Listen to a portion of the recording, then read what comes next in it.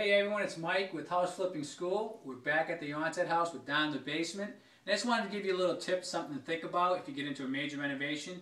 In this house, as you know from our previous videos, we completely gutted this house. We're putting all new heating in, all new plumbing in, all new electrical. Now this house originally had a oil burner, and the boiler was no good. So we knew we had to put a new system in. At that point, to go with a boiler and baseboard heat ends up being a lot more money than what an HVAC unit would cost. This is an HVAC unit here that will pump the heat up through ductwork throughout the house.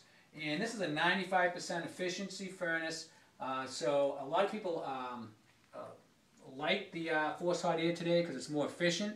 And the other thing that's nice about this is you can add air conditioning very easily. And that's a big feature, especially if you're in an area where where it's going to be hot like it is in onset in the summertime.